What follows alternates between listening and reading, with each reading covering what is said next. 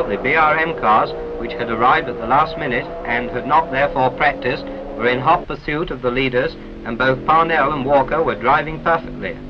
Fangio and Farina were driving like masters, demonstrating the famous slide technique of cornering with studied precision, whilst González, still out in front, was driving a little less tidily, holding his car into the arc by brute force and pressing on with tremendous determination.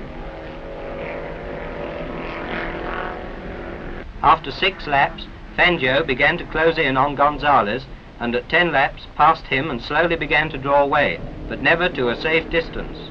All the time the speeds were rising, and after 105 miles, Fangio led at an average speed of 96.29 miles per hour, followed by González. Senesi pulled in for fuel and tyre changes, and our camera shows clearly the excitement in the Alfa pit when it was discovered that owing to broken spokes dropping behind the brake hubs, it was not possible to remove the wheel, a trouble Alfas had experienced before.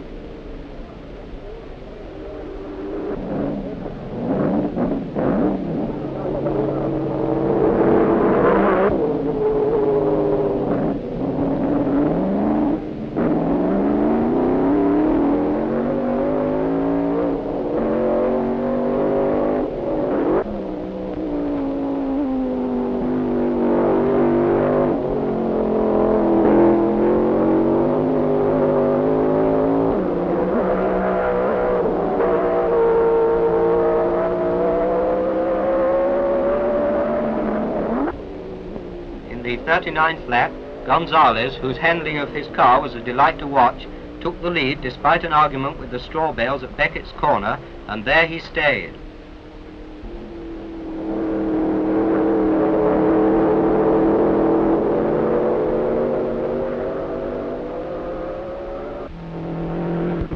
With only 5 laps to go, González led by 1 minute 5 seconds, and he began to ease off a little.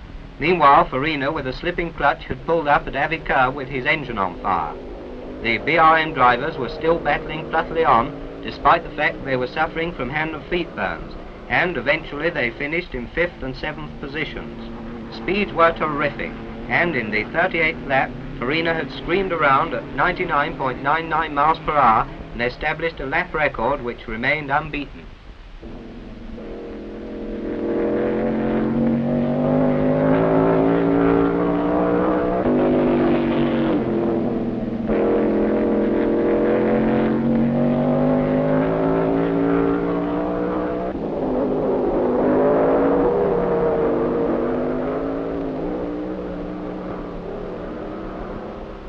So, for the first time in post-war racing, Alfas were beaten and a new star was born in González, who, driving his Ferrari at an average speed of 96.11 miles per hour, had won the British Grand Prix with Fangio and Villaresi second and third. A truly magnificent race.